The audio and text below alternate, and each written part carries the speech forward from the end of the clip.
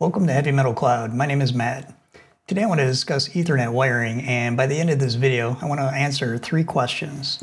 Number 1, how are bits of information transmitted down the wire? Number 2, why are the wires inside the cable organized in pairs? And number 3, why are those pairs twisted? To help answer the first question, I'll be using a small oscilloscope. And for the other 2 questions, I'll be using a device called an electromagnetic radiation detector. But before we dive into the hardware, let's start with a little bit of theory. Let's say you're on your computer and you want to bring up a web page. First, you'll make a request to the web server, and what you'll get back is HTML that looks something like this. Okay, that seems simple enough, but how does this communication actually work? What you'll find in computer science is that most complicated problems are broken up into layers. The abstraction layers for networking use something called the OSI Model. There are 7 layers, and the flow of communication looks something like this. In this video, we're going to focus only on layer 1, the physical layer. And the physical layer is ultimately responsible for sending low-level data or bits from one machine to another. At the bottom here, you can see a series of zeros and ones that follow a pattern. Let's dive a little deeper to see what's going on. If you go to Wikipedia and you type in Ethernet frame, you'll land on a page that looks something like this. Further down the page, you'll see a section that outlines a pattern of ones and zeros that actually start the communication between computers. See if we can find it. Here it is. So each 1 and 0 here is called a bit, and if you group together 8 ones and zeros, you get a byte. The transmission starts with a pattern of 7 identical bytes, and you may wonder, what is the significance of this pattern? And the answer is that it has to do with timing.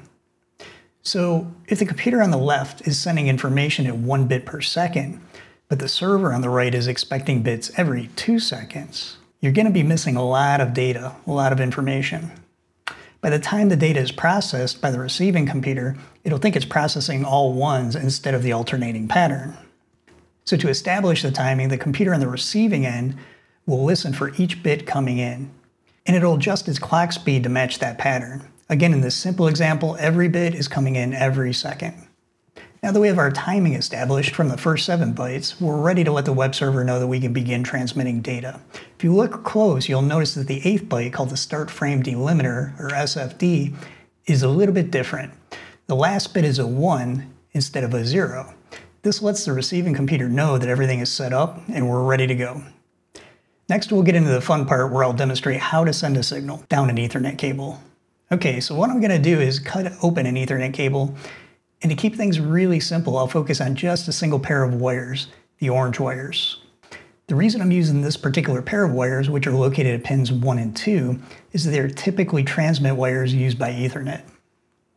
Okay, diving a little deeper, the striped wire is the signal wire. You use this wire to send a positive or negative voltage. If the voltage is positive, then the signal going down the wire is going to be a 1. If the voltage is negative, it's going to be a 0. The solid wire is called the ring or the return wire, and for this simple example, you can think of it as a ground, although I'll get into the details of how it works a little bit later. Once I have the 2 orange wires separate, I'll connect them to a battery. This is connected to an oscilloscope on the other side, and by the way, if you don't know what an oscilloscope is, it's a device that graphs voltage over time. Again, to create a 1, the voltage running down the signal wire has to be positive.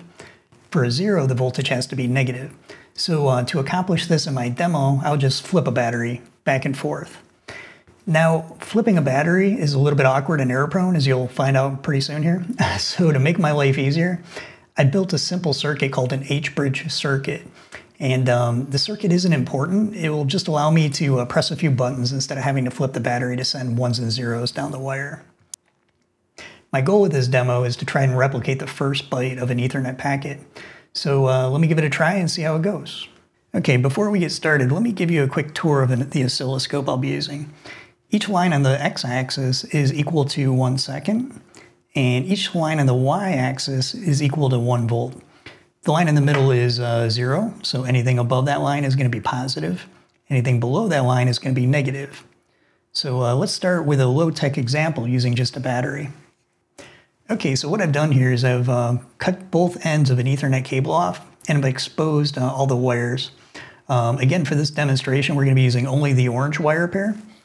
And I already have one side wired up to my little oscilloscope here. On the other side, I'm going to be using this simple AAA battery, and I'll connect it to both the orange pairs. If I touch it on the oscilloscope there, you can kind of see that it's sending a positive voltage. So this would be equivalent to sending a 1. If I flip the battery around, it's a little bit difficult, that's why I made that circuit. Okay, if I flip the battery around, and then I touch it, you can kind of see I'm sending or creating negative voltages. So these would be equivalent to a 0. So again, this is a little bit cumbersome trying to flip my AAA battery back and forth. So what I'm going to do next is I'm going to hook up my very simple H-bridge circuit. I'll press a few buttons and I'll try to replicate that first byte of data. Okay, so off camera I have my H-bridge circuit all wired up, and yeah, let me try to send that first byte of data down the wire here. I'll count out the bits as I go here. So we got 1, 2, 3, 4, 5, 6, 7, and 8. Okay, I paused the oscilloscope so we can take a look at what happened. You can see here we replicated the first byte. And now imagine the voltages are coming from a network interface card. It might look something a little like this. And instead of 1 bit per second, the data is moving much, much faster. What about the two remaining questions, which are why are the wires organized in pairs and why are the wires twisted? To answer these questions, let's take another deep dive into the wiring.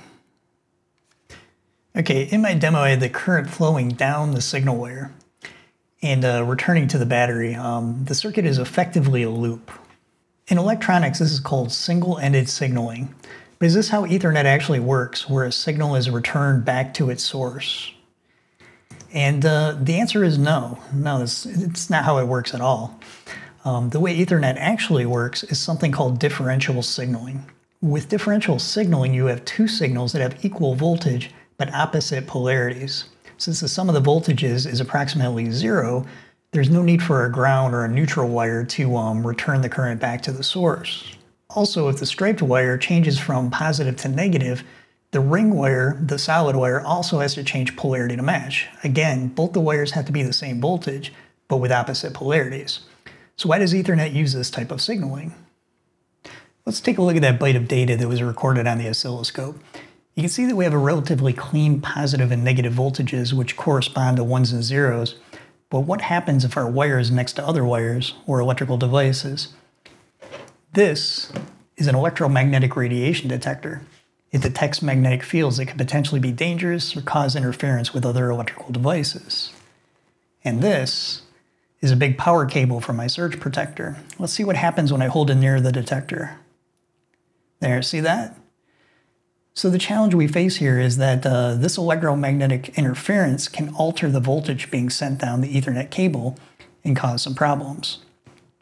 Next, let's take a look at how that works. So here's that power cable we just seen that's altering the voltage in a very small way.